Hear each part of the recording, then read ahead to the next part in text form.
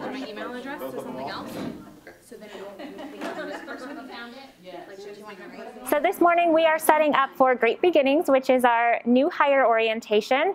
It looks a little bit different in here this morning. We normally have our decor in all of Building 2 here on MTI's campus, and today you'll notice our room is this single room with green screens because we are preparing to deliver our conference via Zoom on July 21st and 22nd. All of our conference will be via Zoom, and we are so excited. We continued our partnerships with the Public Ed Foundation. Our participants will meet the CEP and all of course virtually, and while our team teaching and learning in PD are social distancing and modeling best practice. While we look forward, and it is always one of our favorite events to see our new hires in person, we do look forward to seeing all of our new hires with their cameras turned on via Zoom, and we hope this really kicks off their year